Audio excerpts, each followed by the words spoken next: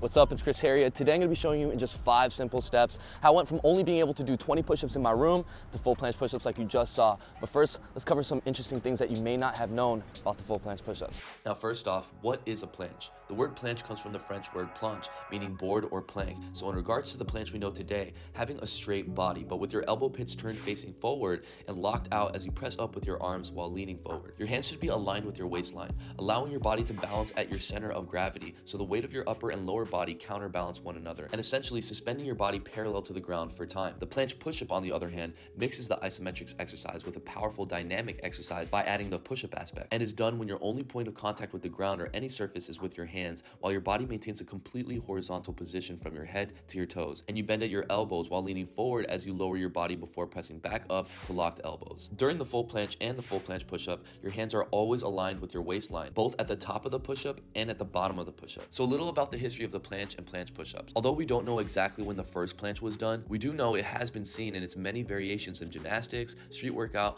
breakdancing, circus acts, and acrobatics. One of the earliest recorded planches was done by a gymnast in 1938, where you can see the beginning forms of what resemble a planche today, with locked out elbows but with a bend in the lower back. Breaking that horizontal line we consider a proper or real planche of today. Moving on to the 1980s, breakdancing started to rise in popularity, and is also where you start to see early iterations of a planche and planche push-up with flares and elbow levers. By the early 2000s, moves like air push-ups started to look closer to what a planche push-up would look like today. Now taking a look at street workout, you can see too that in 2011, an early planche push-up, while requiring a tremendous amount of strength, also had a bend in the lower back. Today, both in gymnastics and street workout, otherwise known as calisthenics, the standard of a true planche and planche push-up have been raised with extra emphasis on proper form, locked out elbows with a straight back. So you might be wondering, what are planche push-ups good for? Planche push-ups are great for building superhuman relative strength, big powerful shoulders and triceps, but also develop balance and mind-muscle connection, as you will use all the muscles of your body in unison to perform the exercise. Now that you've learned some things about the planche and planche push-ups, let's get you to actually do your first planche push-up. 20. Alright, so if I'm going to show you how I went from only being able to do 20 consecutive push-ups to full planche push-ups, we're going to start where I first started. That was in my room, right beside my bed on the floor. But for those of you that are still working on being able to do a push-up or working your way up to 20 push-ups, you should check out my video on how to do the perfect push-up or how to increase your push-up repetitions. I'll link them down below. But yeah, at this point back in the day, I actually had a morning routine, and I've made videos on it before. I would do 100 push-ups a day, or pretty much every other day, at least about 5 days out of the week. And doing 100 push-ups a day alone is going to get you very comfortable with the pushing movement, making your planche push-ups a whole lot easier. But over time, as you get stronger, you're going to start doing different push-up styles to complete your 100 push-ups a day. And one variation I started incorporating was the pseudo planche push-up, and that's actually step 1 of beginning to learn your full planche push-ups. So if you can do 20 push-ups in a row, which is where I started, you can definitely do at least 5 to 10 pseudo planche push-ups. Now to do pseudo planche push-ups, I covered it many times on my vlog before, but the goal is to do push-ups from your waistline. Now that can happen gradually over time. Now a couple technique tips while you're doing this exercise. So first, to start off with a normal push-up grip, but with your hands placed slightly lower down the body than normal, and your hands turned out with your thumbs facing forward. That's going to give your wrists more range of motion for your hands to be that far back as you lower down in your push-ups. The first time you try this, you may only be able to put your hands lower by an inch or two, but as you train more consistently, you'll be able to do your push-ups with your hands placed from a lower and lower position until you're able to finally push from your waistline. From the top of the push-up position, you want to make sure that you're in a straight line and you're completely one unit, pointing your toes and your chin, with your core tight, including every other muscle in your body tight, even your glutes, your calves, and the grip that you have on the ground. Now what's going to make this easier and build strength faster is if you do it with your feet against the wall. That's going to allow you to stay stationary and allow you to push with your hands lower, locked in place. If your feet weren't placed against the wall, you wouldn't have resistance to fight against, and it would make it a lot more difficult. So over time, as you get stronger, you can do it without the wall. Also, another huge tip, if you practice your pseudo planche push-ups holding onto low parallel bars by your waistline, this will be a whole lot easier and you'll progress a whole lot faster because you're able to apply more force through your wrists. And if you need a pair of low parallel bars that you can take anywhere to train just like these, pick up some of your own at thenx.com/shop. And for step 1, along with training your pseudo planche push-ups and mastering it, you also want to be incorporating weighted dips. This is going to build enormous pushing strength as well as the muscles required for pushing, like your chest and your triceps, as well as your core, improving your absolute and relative strength, which is actually exactly what's required for a full planche push-up. For example, you can bench 500 pounds or over and still won't be able to do a full planche push-up. The relative strength and training absolutely need to be there. And when you're doing your full planche push-ups, make sure that you're using full range of motion,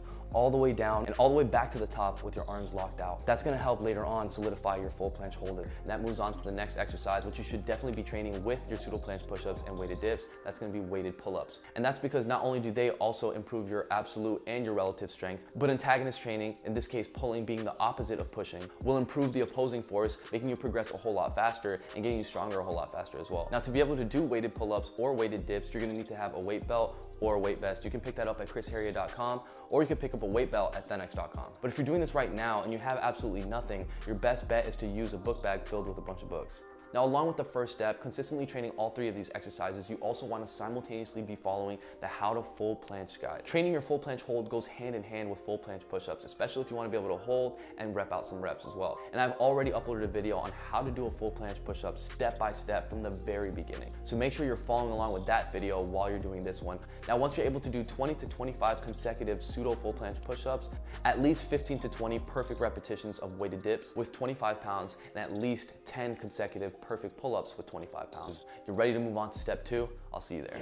All right, so by now, if you've been consistently training everything that consists of step 1 and you've been able to pass the requirements, then you now have some new strength and skill to apply into step 2. In step 2, we're gonna be working on mastering our tuck planche push-ups. At this stage, you definitely wanna be following along with the how-to full planche guide, because if you have been, by now you would have already developed the skills, technique, and the strength to be able to hold a tuck planche. Now, I break down perfectly step by step how to hold a tuck planche and all the tips as well, so check it out on the how to full planche. Pausing the video real quick to remind you about the importance of a good diet. As you've heard me say so many times, if you want six-pack abs, you need to be on a caloric deficit. And the best way to create a deficit is through training, but also eliminating unnecessary calories like sugary drinks and snacks from your diet. But with Earth Echo, they make it easy. You can still have desserts whether you're trying to lose weight or just want to eat healthier with their Cacao Bliss, as it's low in calorie, gluten-free, keto-friendly, vegan-friendly, kosher, low-carb, and white sugar-free, meaning anyone can try this. And best of all, it tastes delicious, so you don't have to compromise taste for your health. Now, I don't always eat desserts myself, but after a heavy training session, sometimes I can afford a few extra calories, and with Cacao Bliss, making healthy desserts is easier than ever. Like these delicious, healthy brownies I just made, under 200 calories per serving. And you won't feel guilty eating these delicious, healthy brownies made using Cacao Bliss by Earth Echo. But you can try Cacao Bliss however you want, baked or in a drink. So try some today and use the link in the description and enter the code CHRISH to save 15% off your order right now. And again, thanks so much to Earth Echo for sponsoring this video. Let's get back to unlocking your planche push-ups. So assuming you've already been training and developing straight arm strength and can hold a tuck planche, we're just gonna be doing push-ups while maintaining a tuck planche position. So you're gonna start off in a tuck planche with your arms locked out, then you're gonna lower your body down while remaining nice and flat, keeping your elbows in. That's gonna also allow you to maintain a flat position. You also wanna be leaning forward as you come down on your push-up, as well as when you come up. That's gonna allow your body to maintain a flat horizontal position as well. Without paying attention to this leaning forward technique, you're gonna be very unbalanced and uneven as you go up and down on your tuck planche push-ups. And of course, as you're leaning forward to get back up to the top of your repetition, you wanna make sure that you're maintaining full range of motion, ending up with your arms locked out back at starting position again. Just like the pseudo planche push-ups and every other progression in this video, it's gonna be a whole lot easier if you do it holding onto parallel bars, but you can also do every single one of these progressions with your hands flat on the ground as well. So first, just try to do one tuck planche push-up as perfect as possible. Once you can do that, you wanna start increasing your perfect reps, not your sloppy reps. So the same technique you use to increase your push-ups, you're gonna use to increase your tuck planche push-ups, doing one perfect one every minute on the minute, or as many as you can every minute on the minute for at least 10 minutes. But if you're still struggling with this exercise to perform multiple repetitions, you can always use the help of a resistance band. Just loop it onto anything above you like a pull-up bar, then loop it onto your ankles and go for it. This will allow you to do more repetitions and train past fatigue, increasing the amount of reps that you can normally do without the band. And if you need a pair of resistance bands that you can also apply to other exercises like the muscle up and front lever to take your training to the next level, you can go ahead and pick up a pair right now at ThenX.com/shop. So before moving on, you wanna make sure that you can do at least 8 to 10 consecutive tuck planche push-ups with perfect form. Then we're ready for step 3. See you there.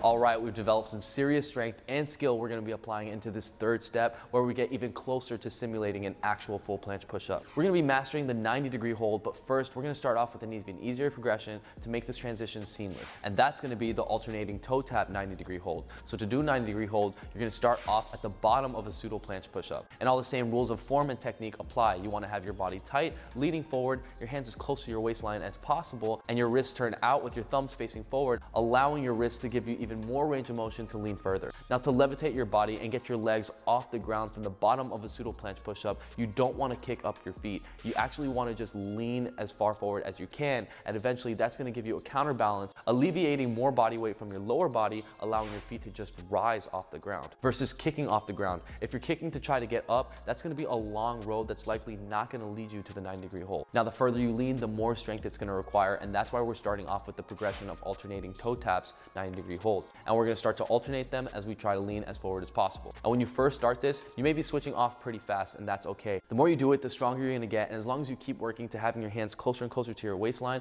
eventually you're going to be able to hold it for a lot longer and be able to control this movement. And at that point, for a second, you actually will have both feet off the ground as you're alternating. You then want to make that transition last longer as you switch so that you're holding a 90-degree a little bit longer every single time. And once you can comfortably alternate your legs 10 times in a row consecutively, nice and controlled with perfect form, then you're ready to attempt your very first 90-degree hold. And when attempting your very first 90-degree hold, you can get down to the bottom of a pseudo planche push-up and then lean forward enough until your toes push forward and then raise off the ground. And this is another one that you could just hold for a second or two when you're first starting off, and eventually you're gonna be able to hold it for longer and longer. And you should also train this one your max hold every minute on the minute. That's gonna increase your hold time, and consistently training this with the previous progressions and steps, you're gonna eventually be able to hold this for a whole lot longer. You can also start from the top of a push-up position and lean forward and lower yourself down into the 90 if that feels more comfortable as well. Once you can hold your 90-degree with both feet off the ground perfectly and comfortably for at least 15 to 20 seconds, you're ready for step 4. See you there.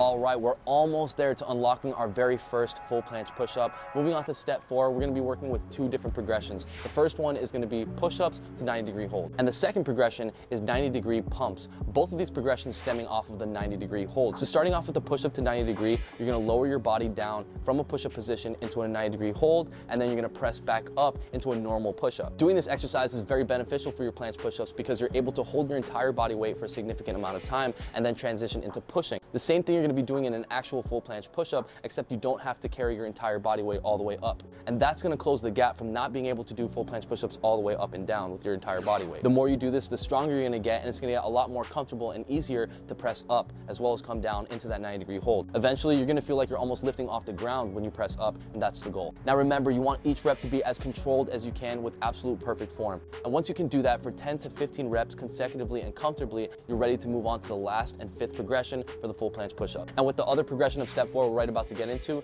you're actually gonna have the strength to attempt them for the first time. And that's kind of what we're gonna be doing with the 90-degree pumps. You're gonna hold a 90 degrees, something that you should already be comfortable with, but for the first time, you're actually gonna try to apply some pushing strength and give it a little push. That's why they're called 90-degree pump. You're gonna give it a little pump and just elevate your body slightly while maintaining your 90-degree hold. Go for a couple reps or just go for 1 every minute on the minute, and eventually you know how to increase your repetition. But the more you do it and the stronger you get, not only will you increase the repetitions of how many pumps you can do consecutively, but also how effective your pumps are and how high and powerful they are. So that should also be the goal over time of training this movement. You want to try to effectively get it higher and pump harder every single time. And of course, as you're doing these pumps, just like every other exercise we've done, you want to squeeze everything, make your body a unit. And again, as I mentioned for all the previous progressions, this progression is no different. You can use assistance with the resistance band. Just remember, the assistance from a resistance band is supposed to be a tool to help you progress. You don't want to be relying on resistance bands. In fact, you want to be training to wean yourself off of them. And like the previous exercises, this one can be done with your hands flat on the ground too. So try both elements. That's only going to make you stronger and progress you even faster. Once you can do 7 to 10 pumps consecutively with perfect form,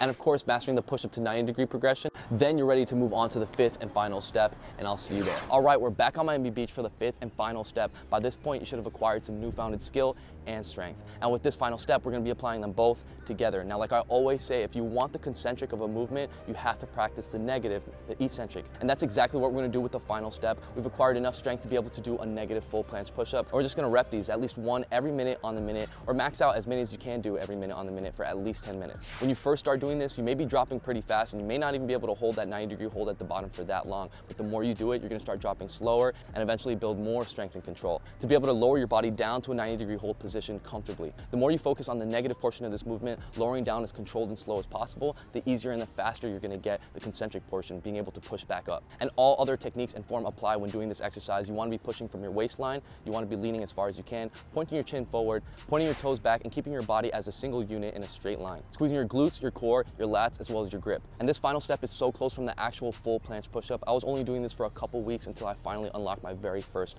full planche push-up. So real quick, let me show you guys what that looks like. As you do your full planche negatives, even your full planche push-ups, you want to be constantly leaning forward. Starting from the very top with your arms locked out, you're going to be leaning forward as you lower your body all the way down so that you can stay leveled in a horizontal position and your hands can maintain pushing at the waistline, allowing you to go down as well as up completely flat. So as you go up, you want to make sure to lean forward as well. Once you really solidify this movement and you're comfortable with it, you can just jump into it like I did, or you can start from an L-sit position to get that perfect form. It's a lot easier and better to practice this way. Lean forward and bring your legs back from an L-sit to a full planche position, and then lower your body down with your hands by your waistline. So if you've been thoroughly following along each step and training consistently, by this point you should have the strength and the skill to do your very first full planche push-up. So real quick, let me show you what that looks like.